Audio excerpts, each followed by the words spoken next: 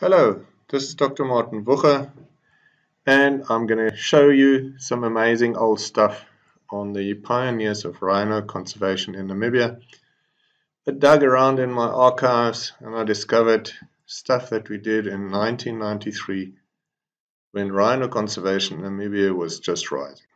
We were all young and full of energy. We didn't really know what we were doing, but we were doing it nevertheless. So here we go.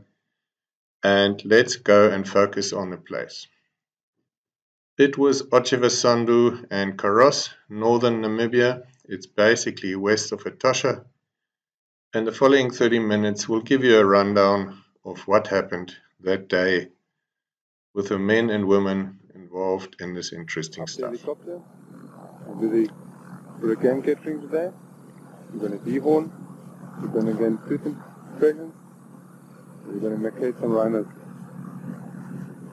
You just get a view how the surroundings sunken. Justin Bartlett is quite famous for the book he wrote about animals in South Africa. This is what the crew exists about.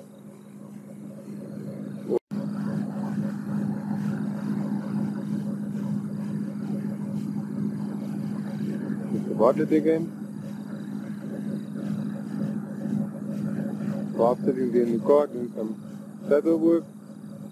Some American reporter. And there we got Adi with the chopper. Just preparing to take off.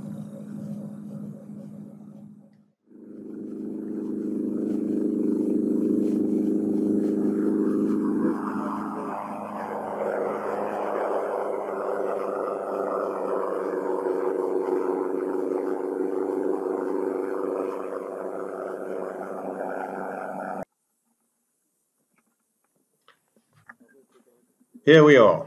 The first rhino has been caught and darted, and it's down, sleeping, and here we are trying to take dental impressions. This was the first time that was done in the world. A friend of mine, Dr. Pete Morkel, and I had gone and looked at aging rhino, and it was a tricky story because when a live animal was there, you couldn't really look at the teeth, and there were obviously no records. So we developed a method to take dental impressions in the veld while the animal was sleeping, and then developed it from there. So here we are. We had some special gags opening the jaw. The head was normally on a box, and here I am cleaning the debris, the residue plant material of the teeth. Then we had special little molds, those little blue trays that were filled with alginate impression like you would normally have at a dentist. And with that, we were then attempting at that stage to take impressions.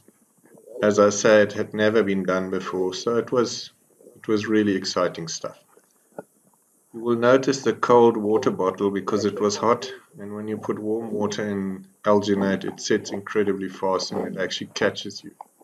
So we had ice water that we mixed with normal water to try and extend the time that we could work with. So on the one hand, we tried to do fast work because the animal wasn't supposed to lie there for a long time. It was hot. And you will see as we go along that the helpers were cooling the animal down with water while the veterinary guys were doing their work, drawing blood, measuring the horns, and eventually dehorning some of the rhino to try and prevent poaching.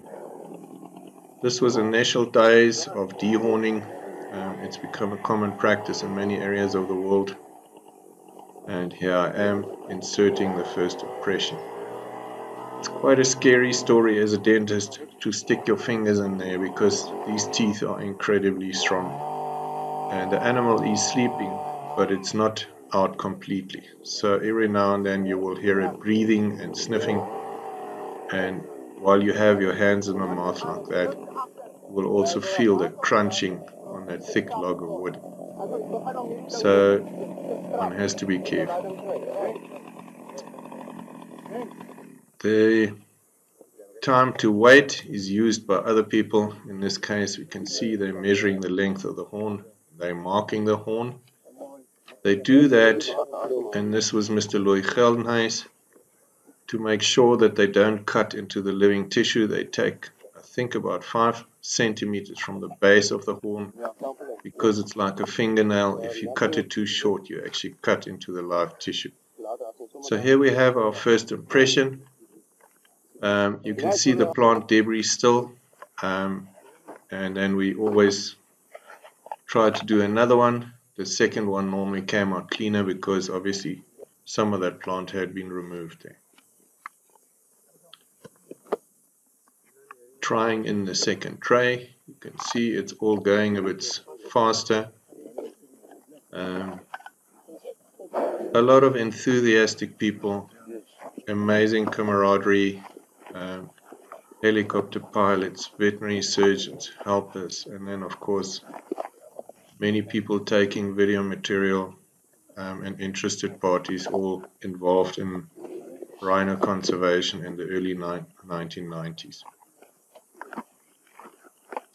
Here we're mixing a second lot.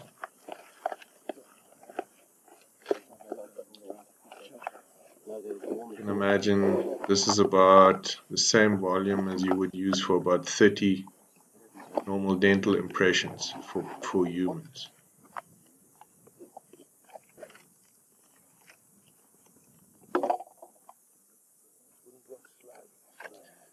Okay, in goes the second impression, and we've realized that the log has slipped a bit.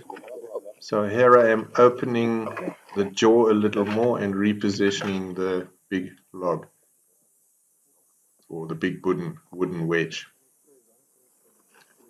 In goes the second impression, and you just have to sit and wait. It takes about 2 to 3 minutes to set. If one removes it too early, it actually tears. If you wait too long, it sits. It's tricky to get out. So it was a lot of learning that happened at that stage. You can see the veterinary surgeon continuously taking the temperature of the animal. And here we are, Mr. Wucher is starting to dehorn the rhino. He made a mark with a cokie pen, and he's cutting along that line.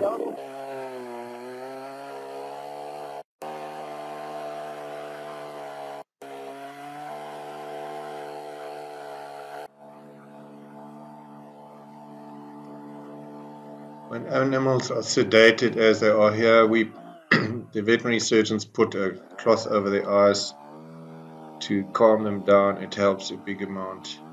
If they can't see what's happening, they can still hear. In some cases, we even try to close their ears just to keep them calm and restful. Here we are cleaning out the debris, because we will now cast plaster into this to get a copy of the teeth in the mouth. And from that, we could age the animals.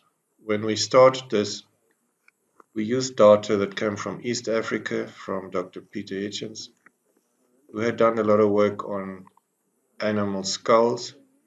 So he had a sort of a rough estimate of when teeth looked like ABC, the animal would have been 15 or 20 years or whatever. So we started working with those scales, and then we compared them to animals that the conservationists knew how old they were, and we actually developed a new scale for dental aging. Initially it was only done for black rhino, as in this case. It was later extended for white rhinoceros as well. Their teeth look very different. Black rhino eat shrub, thorns and little branches, and black rhino white rhino with a wide lip eat grass. So their teeth look a lot like a pig's teeth, except they're much, much bigger. Here we've got the dental impression.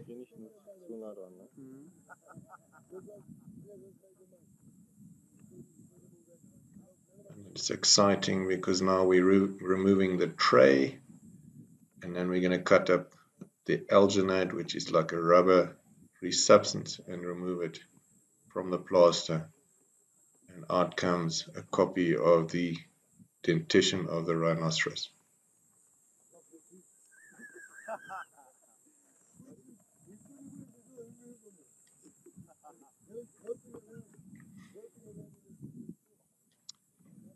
This technique was later taught to the people at Nature Conservation, as they were called in those days, in Etosha, and also to veterinarians in South Africa. I'm not sure if they still use it. Anyway, at one stage it was done routinely when rhino were captured and relocated, just to keep tabs on how old they were and to improve the aging methods.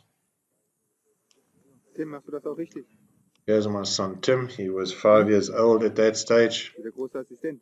Imagine growing up in Africa and being able to do that with your dad. This is our lunchtime.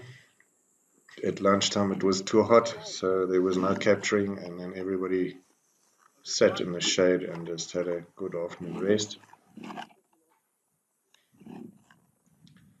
This is in the afternoon. You can see near about an hour before sunset, the teams went out again, and then we caught more rhino. So I think in the first day we did about 3 or 4. Once again inspecting the mouth. Every animal is a bit different.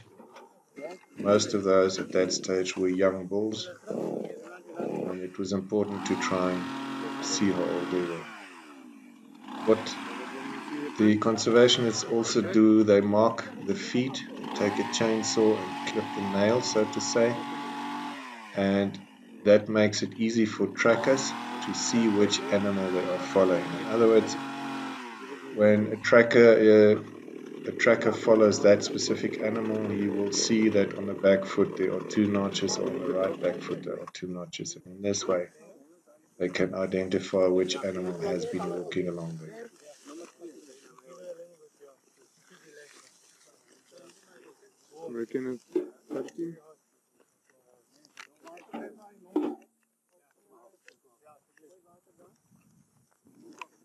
Here is a dart that was shot from the helicopter in a dart gun. And the veterinarians removes it. They normally inject some antibiotic into the wound to prevent any infection.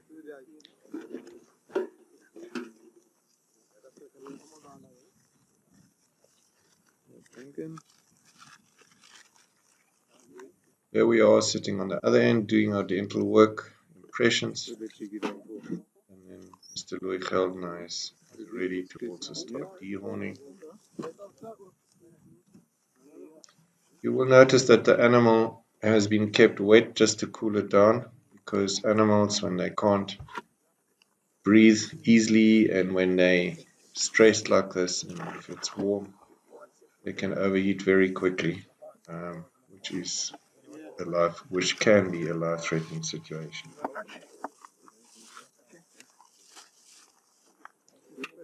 Here we are with our big toothbrush, a modified scrubbing brush with a handle on, especially for rhino teeth. Inserting the wooden wedge and then testing our trays again.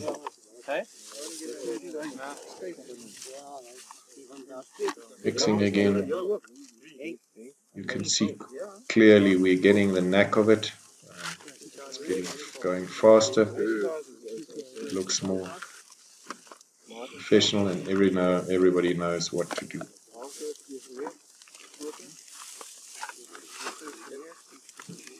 Remember, this was in 1993. There were no cell phones. There was no internet really.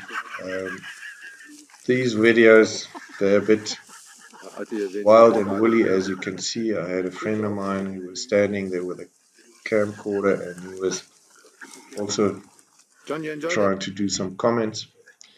Clearly not a professional setup, but it was fun and games and amazing times. I think all of us that have been there can remember the good times that we had while doing good in trying to save these animals from certain extinction.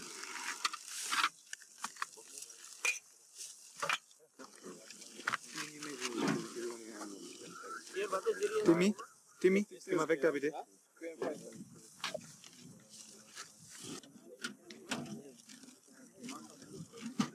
Okay, so the dental impressions have been done.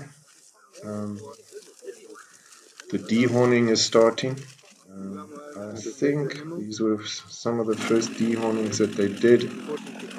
This is in Western Etosha, and poaching had been rampant before, and the Namibian government decided to have a concerted effort to try and save these rhino. They were relocated to a special area that nobody else had access to, and it was amazing because in a short period of time, you could say 10 years, black rhino basically doubled. They came to a population at that stage when Namibia eventually had the highest black rhino population in the world. So it is really a matter of having management in place, having the right people at the right positions, and animals can be saved if you get that all right. The press, all present, that's the pilot, Mr. Atti Hoffman, and here we are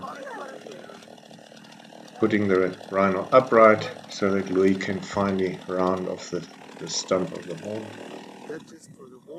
It's actually a sad sight to see such a majestic animal being, you could say, stumped of its horn, because of human behavior. But that's the reality of it. That's the reality of conservation.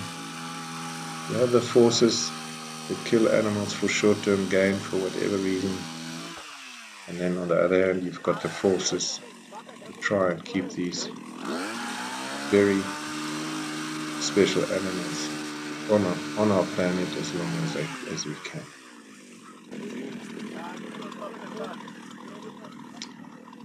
Okay, everything's been done.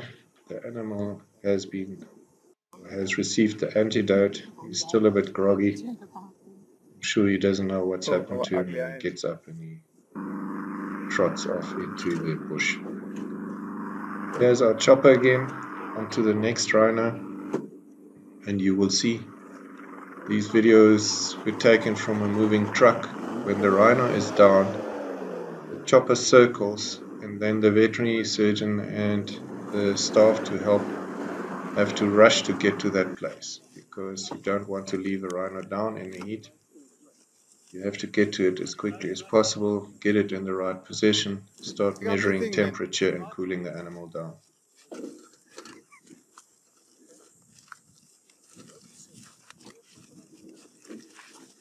can see here on the left the veterinarian, Dr. Conrad Brain. Everyone calls him NAD. He's a well-known figure in Namibian wildlife veterinary circles. Ned, what do you got here, bull? His buddy. Here's my dental kit with a gag, with a wooden wedge, and then of course the alginate impressions. So here we are on to number 4. You can see it's a young bull. Rhino have got their baby teeth, or some of their baby teeth, up to about 8 to 10 years. And it's like in a human, you could say in humans, at 12 years we lose our last baby teeth. This is my friend, Duncan Gilchrist. You will see Duncan was like my right-hand man. And everybody was helping, trying to get this.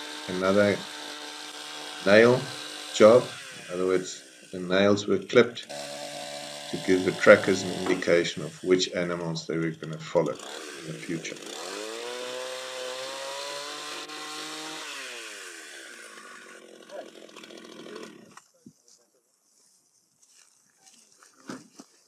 There you can see the little marks on the nails. The foot underneath is actually quite, well, it's like hard leather, but it's not like horn. It's soft, so it'll walk softly on the ground.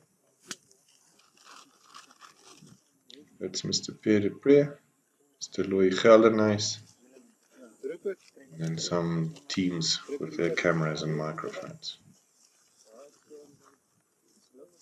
Here we've got an assistant. They've been taking blood samples from the animals. Today, all that would have been done with DNA. As in those days, there was no DNA analysis, but I'm sure if these blood samples have been kept, they could still do DNA analysis today.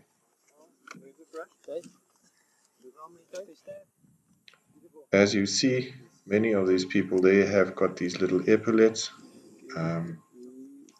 meaning that they were employed by nature conservation. I think virtually all of them have left. The only one that's still there today, now in 2021, is Mr. Pierre Dupree. Here the ear is notched, in other words, a notch chopped out of the ear. So if you have the rhino on game capture and cameras, you can see by the ear markings which rhino it is. Here I am. In this case, the impression didn't work out. We had too much alginate, so I'm cutting away the excess alginate before I try and dislodge this thing, because it's quite, there's very, very little space, and these lips are really solid. Right, out comes the impression. Here we are with the saw again, dehorning another rhino. You can see all the nice little horn chips. I'm sure the guys that believe in the aphrodisiac effect of rhino horn, they will be happy to have those chips. So here is the horn.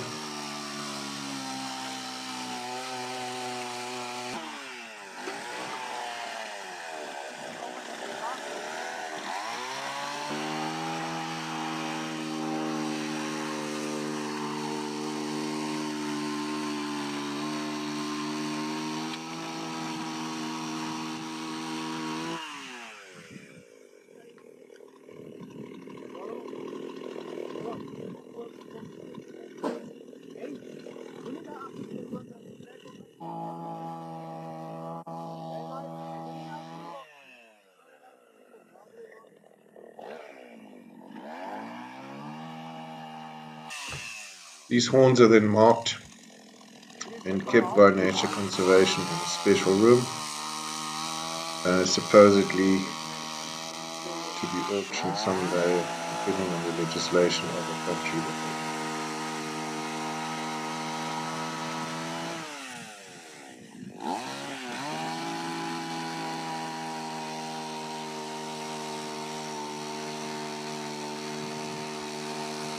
Myself, as a young dentist, Ned, he worked for nature conservation. Louis Geldenhuis worked for nature conservation. Here they are marking the horns. Every rhino gets a special registration number, and he says that it's a male. Male number 53, and for the first time then, male number 53 had a dental record, which was a useful, very, very useful thing. On the right, Mr. Pierre Dupree, who in 2021 is Chief Warden of Etosha National Park. Where we stopped yesterday. This is the next morning, 10th of October. another capture day. Still early morning here in Basando. We had our camp place Karos. The helicopters. We had a bit of rain this morning. Just to give you an impression of how the campsite at Karos looks like. There's our hut, kitchen, everything, bath, shower. There's the game capture truck. The lovely surrounding, good posture. What a safe haven to be in.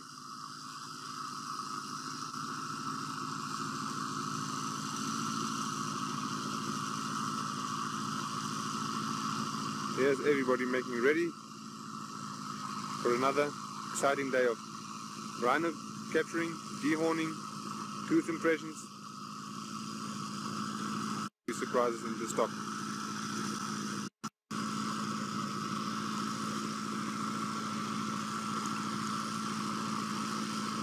There's our taxi.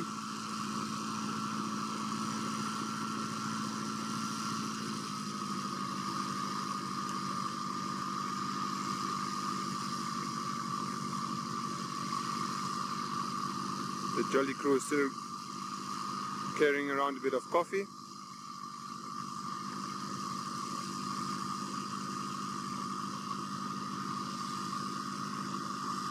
There's the game capture truck. Here comes the mechanic also now. Here comes the mechanic.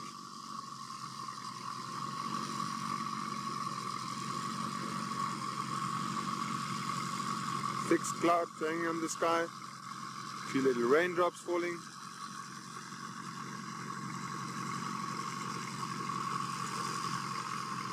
Isn't that beautiful pasture?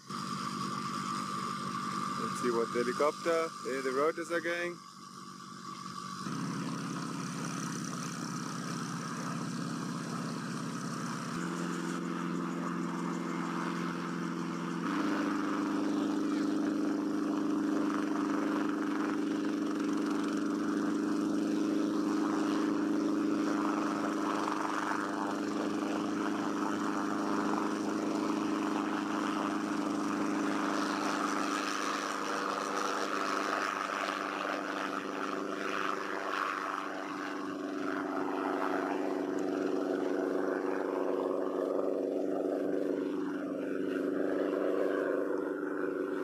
Okay, the first rhino for the day. The same procedure. Dental impressions, marking the ears, taking blood samples, measuring the horn, chipping the feet, and then of course dehorning in the end just before the animal is woken up and released again.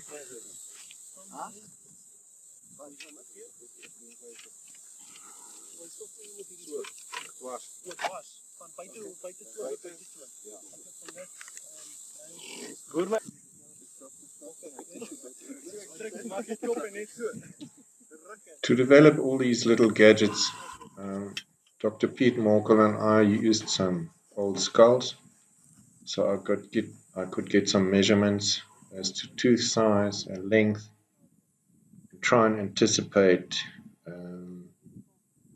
and work out shapes that could work in live animals.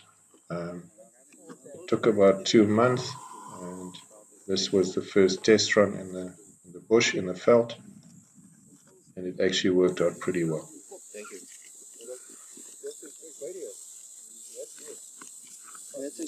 You can see the impression in place, sort of setting, and you can see the helpers have all learned what to do. It goes much faster, it looks easier, and you can also see there's less stress. So here I'm trying to wiggle the impression out. It comes out, it looks much better. You can see I've managed to clean off more material, so the whole thing is going smoother and smoother. You can see here the little black or blue spot on the bum of the rhino. That's where the dart had been. Disinfection material and antibiotics to prevent infection.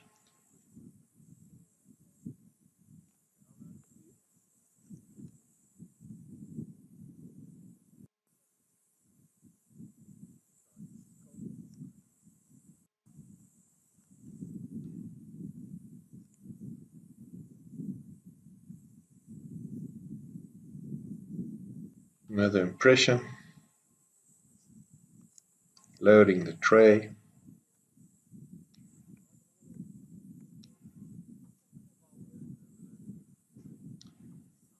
And here I'm teaching Duncan how to do it, so that hopefully he could carry on with it. Here's Mr. Louis Geldenhuis. Here on the front, our veterinary surgeon, our vet, Nad Brain.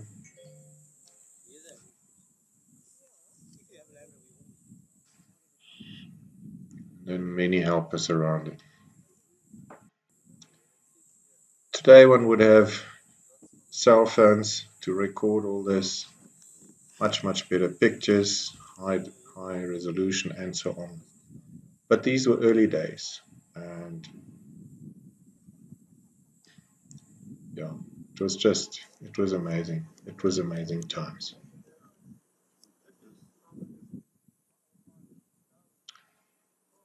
Yeah, we cast plaster into the impression, let it set for 15 minutes, and then you can remove the impression material and you have a cast of the dental situation in the rhino.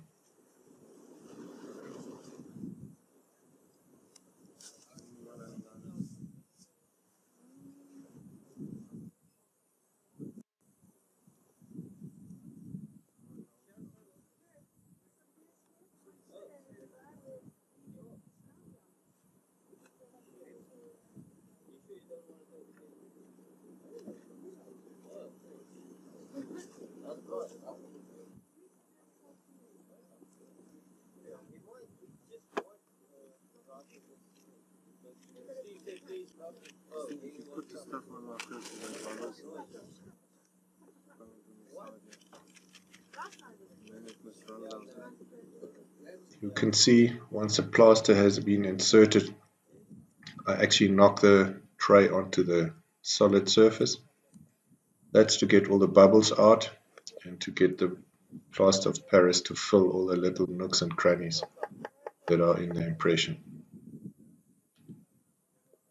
And then in the end, you put a big dollop on top of that and you turn it upside down and you have it set.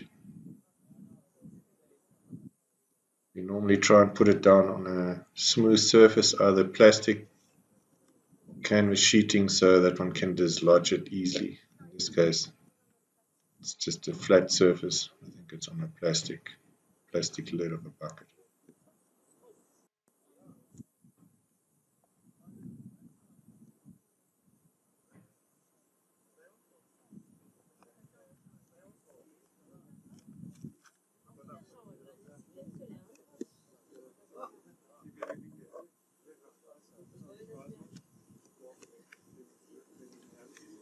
We used some tin foil here. Say goodbye. Anything? Tschüss. Viel Spaß noch. Schöne Zeit noch. Auf Wiedersehen. Tschüss. Und alles Gute, ne? Weiterhin. Ja. Bei der Arbeit. Aber alles Gute nicht.